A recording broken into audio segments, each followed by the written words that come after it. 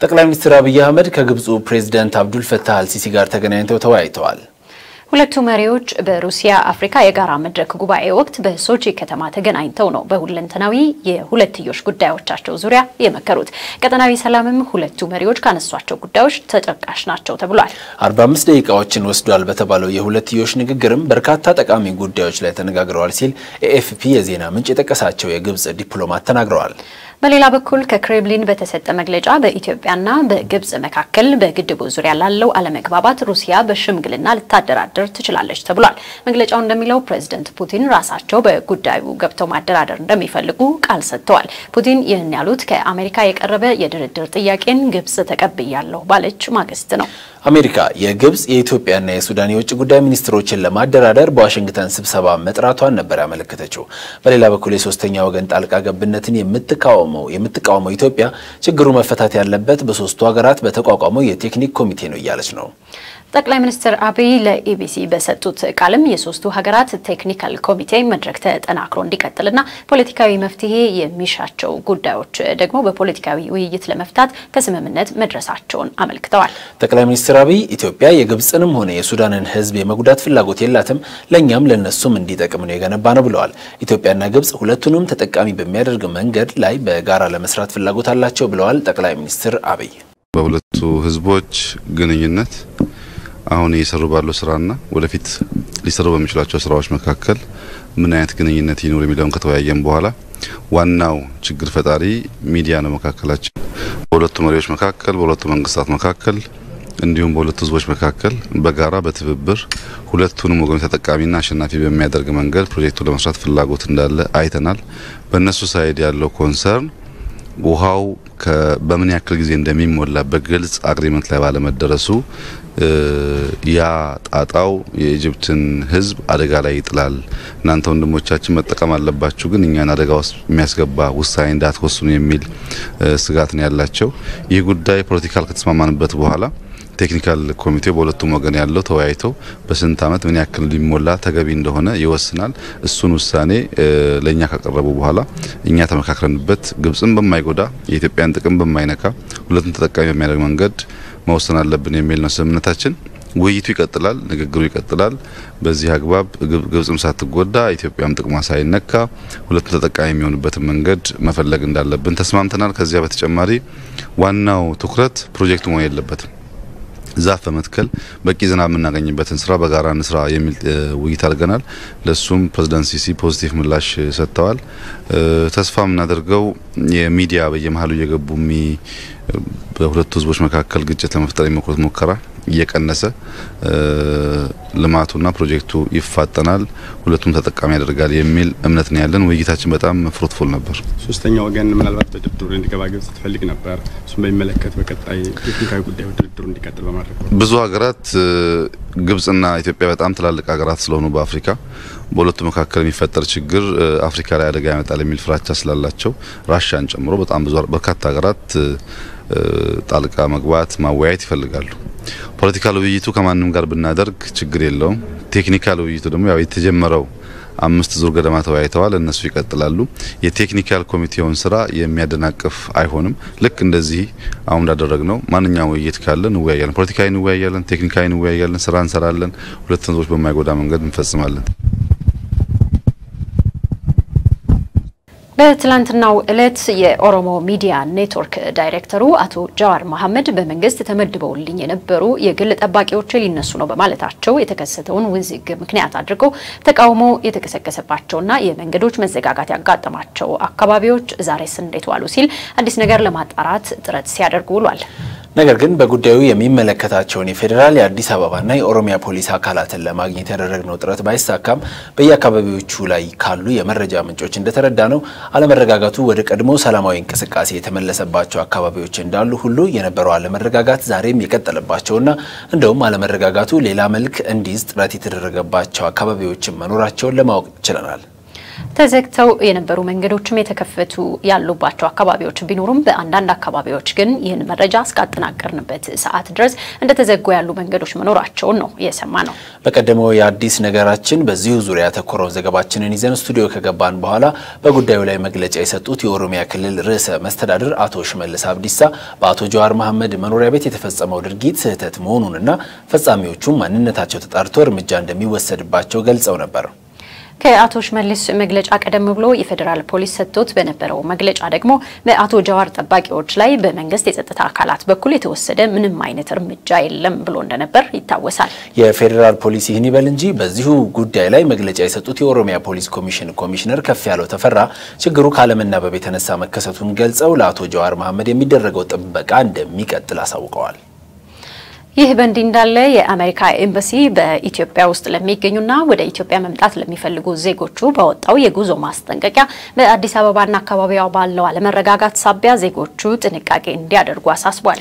አዲስ ነገር በጉዳዩ ላይ የሚወጡ ሌሎች መረጃዎችን ለማግኘት የሚያደርገው ጥረት እንደሚቀጥል እያሳወቀ ጉዳዩ የሚመለከታቸው አካላትም ተገቢውን መረጃ በመስጠት ትብብር እንዲያደርጉ ለመጠየቅ ይወዳል። በመላው ሀገራችን ከሚገኙ የሕክምና ባለሙያዎች ውስጥ በአመት 45 በመቶ የሚሆኑት በመድኃኒት ደህንነትና አጠቃቀም እንዲሁም በሚያስከትሉት የጎንዮሽ ችግር ላይ ሪፖርት የማድረግ እድሉ ያላቸው ሪፖርት እንደማያደርጉ የኢትዮጵያ የምግብና መድኃኒት ቁጥጥር ባለስልጣን ጥናት ያመለክታል።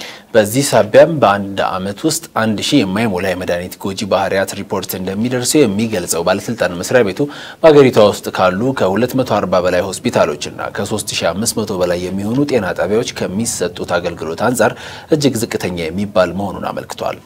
በመሆኑም የመድኃኒት ጎጂ ባህሪያት ክትትል ማድረጊያ ወይም የፋርማኮቪጂላንስ ማዕከል በአዲስ አበባ ዩኒቨርሲቲ የጤና ሳይንስ ኮሌጅ ውስጥ መክፈቱን ነው ባለስልጣን መስሪያ ቤቱ ያስታወቀው። ማዕከሉ የመድኃኒቶች ጥራት ማነስን፣ መድኃኒቶች የሚያስከትሉትን የጎንዮሽ ችግር እንዲሁም በመድኃኒት አጠቃቀም ላይ የተከሰቱ ስህተቶችን በቀላሉ መረጃ ለመሰብሰብ ታስቦ ተቋቁሟልም ነው የተባለው። ይህም ከአመት አመት እየቀነሰ የመጣውን የመድኃኒት ጎጂ ባህሪያት ሪፖርትን ዳግም ለማጎልበት ትልቅ አስተዋጽኦ እንደሚኖረውና ከሌላው ጊዜ በተሻለ መልኩ የመድኃኒት ጎጂ ባህሪያትን በመከታተል የተጠናከረ ሪፖርት ለማግኘት እንደሚያስችልም ተነግሯል። ከዚህ ቀደም በሕክምና ባለሙያዎች ዘንድ የሚስተዋለው የእውቀት ማነስ በወቅቱ ሪፖርት ላለመደረጉ ምክንያት ነው የሚለው ተቋሙ ከዚህ በኋላ ለሕክምና ባለሙያዎች እንዴት ሪፖርት ማድረግ እንደሚችሉ ስልጠና ሰጣለሁ ብሏል። በመድኃኒት ደህንነት አጠቃቀምና መድኃኒቶች የሚያስከትሉትን የጎንዮሽ ችግር በማወቅ መድኃኒቶቹን ከገበያ ለማስወገድ ያግዘኛል ያለውን የመድኃኒት ጎጂ ባህሪያት ክትትል ማድረጊያ ማዕከልም በተለያዩ የክልል የጤና ሳይንስ ኮሌጆች እንደሚከፍት አመልክቷል። በጎንደር፣ በመቀሌ፣ በሐዋሳ፣ በድሬዳዋና በጅማ የጤና ሳይንስ ኮሌጆች ውስጥም በቅርቡ ተመሳሳይ ማዕከላት ይከፈታሉ መባሉን ጠቅሳ የዘገበችልን ሪፖርተራችን ታምራዊት ወልዱ ናት። ከዚሁ ከጤና ጉዳይ ጋር በተያያዘ ሌላ መረጃ በጤና አገልግሎት ዙሪያ ለተሽከርካሪ አመቺ ባልሆኑ ቦታዎች የሚፈጠሩትን የመረጃ ክፍተቶች ለመቅረፍ የሚያግዙ 300 ሞተር ሳይክሎችን ለክልል ጤና ቢሮዎችና ለክልል የህብረተሰብ ጤና አደጋ መቆጣጠሪያ ማዕከላት ማስረከቡን የኢትዮጵያ የማህበረሰብ ጤና ኢንስቲትዩት አስታወቀ። ሞተር ሳይክሎቹ በአጠቃላይ 43.5 ሚሊዮን ብር ወጪ እንደሆነባቸው የተነገረ ሲሆን የመረጃ ክፍተቶችን በመቅረፍ ወቅቱን የጠበቀና የሰዓታት የዕለታት እንዲሁም የሳምንታት መረጃዎችንና ሪፖርቶችን ለሚመለከተው አካል ተደራሽ ለማድረግ እንደሚያግዙም ተጠቁመዋል። በርክክብ ስነ ስርዓቱ ወቅት የተገኙት የኢንስቲትዩቱ ዋና ዳይሬክተር ዶክተር ኤባ አባተ በአሁኑ ጊዜ የህብረተሰብ ጤና አደጋዎች ቁጥጥር ዓለም አቀፍ ጉዳይ መሆኑን በማመላከት በክልሎች እስከ ወረዳ ድረስ የህብረተሰብ ጤና አደጋዎች መቆጣጠሪያ ማዕከላትን ለማጠናከር ኢንስቲትዩቱ እየሰራ እንደሆነና ሞተር ሳይክሎቹን ለተፈለገው ዓላማ በመዋል ውጤታማ ማድረግ እንደሚገባም ተናግረዋል። የሞተር ሳይክሎቹ የቁልፍ ርክክብ የክልል የጤና ቢሮዎችና የክልል የህብረተሰብ ጤና አደጋዎች ቁጥጥር ኃላፊዎች እንዲሁም የኢትዮጵያ ህብረተሰብ ጤና ኢንስቲትዩት ኃላፊዎች በተገኙበት መካሄዱንም ኢንስቲትዩቱ ለኢቢኤስ አዲስ ነገር በላከው መግለጫ ገልጿል። የትምህርት ሚኒስትሩ ዶክተር ጥላዬ ጌቱ በአዲስ አበባ የሚገኘውን የጣሊያን ዓለም አቀፍ ትምህርት ቤትን ጎበኙ። ጉብኝቱ የኢትዮጵያንና የጣሊያንን ስርዓተ ትምህርት አዋህዶ ከትምህርት ቤቱ ጋር መስራት የሚቻልበትን ሁኔታ ማሳደግን ዓላማ ያደረገ ነው ተብሏል። እንደ አውሮፓውያን አቆጣጠር በ1954 ዓ.ም በአዲስ አበባ አገልግሎት መስጠት የጀመረው ትምህርት ቤቱ በሁሉም ሀገራት ስርዓተ ትምህርት የመማር ማስተማር ስራውን የሚከውን ነው የተባለ ሲሆን ከዚህ በኋላም ይህንኑ ጠብቆና የበለጠ አስፍቶ ለመሄድ ይሰራል ተብሏል። ይህም ከ60 ዓመት በላይ ባስቆጠረው የትምህርት ቤቱ አገልግሎት በተለይም ከቀዳማዊ ኃይለ ሥላሴ ዘመን በኋላ በርካታ ኢትዮጵያውያንን ተቀብሎ የሚያስተናግድ በመሆኑና አሁን ላይም ካሉት አጠቃላይ ከ800 በላይ ተማሪዎቹ 76 በመቶ የሚሆኑት ኢትዮጵያውያን ስለሆኑ ተማሪዎቹ በባህል ልውውጥ በሁለቱም ሀገራት ባህል የተቃኙ እንዲሆኑ ያስችላል ነው የተባለው። የትምህርት ሚኒስትሩ ዶክተር ጥላይ ትምህርት ቤቱን በጎበኙበት ወቅት የትምህርት ቤቱ የትምህርት አሰጣጥ አሁን ላይ የቀረጽነውን የትምህርትና ስልጠና ፍኖተ ካርታ የሚደግፍ መሆኑን ገልጸዋል። በመሆኑም ልምድ የምንወስድበት አሰራር ነው ያላቸው ነው ያሉት። ከዛው ጭም በአዲሱ ፍኖተ ካርታ በሀገራችን ካሉ መሰል ዓለም አቀፍ ትምህርት ቤቶች ጋር በጋራ በመስራት አገልግሎታቸውን ይበልጥ ተደራሽ ለማድረግ እንደሚሰራም ተናግረዋል። የጣሊያን ዓለም አቀፍ ትምህርት ቤት በአዲስ አበባ በዚህ ዓመት ከቅድመ መደበኛ አንስቶ እስከ ሁለተኛ ደረጃ 880 ተማሪዎችን በማስተማር ላይ ይገኛል። በ2011 ዓመተ ምህረት ብቻ በኢትዮጵያ በተለያዩ አካባቢዎች ለተፈናቀሉ ዜጎች ከ42 ሚሊዮን ብር በላይ ድጋፍ ማድረጉን የኢትዮጵያ ቀይ መስቀል ማህበር አስታወቀ።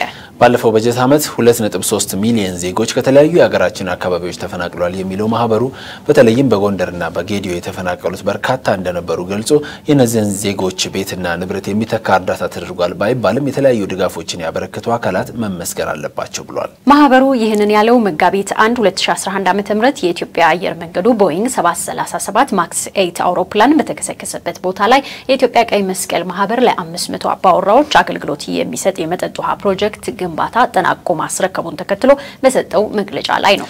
በዚህ ጊዜም በዓለም አቀፉ የቀይ መስቀልና የቀይ ጨረቃ ኮንፌዴሬሽን ዋና ጸሐፊ አሊ ሀጅ አሲ የሚመራ ልዑክ በመጠጥ ውሃ ፕሮጀክቱ ምርቃት ላይ እንደተገኘና በአውሮፕላን አደጋ ለሞቱ ሰዎች መታሰቢያ ይሆን ዘንድም የአበባ ጉንጉን እንዳስቀመጠ ተገልጿል።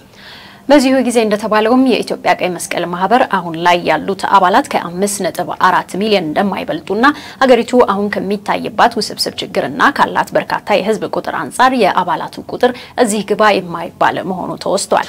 በመሆኑም በአገሪቱ የሚፈጠሩ ችግሮችን በውጭ ድጋፍ ለመፍታት ከመጠበቅ ይልቅ በዜጎች የጋራ ትብብር መፍታት ይቻል ዘንድ ዜጎች ማህበሩን በተለያዩ መንገዶች እንዲደግፉ እንዲሁም የማህበሩ አባል እንዲሆኑ የኢትዮጵያ ቀይ መስቀል ማህበር ጥሪ አቅርቧል። የፍስሐ ደሳለኝ ዜና ነው።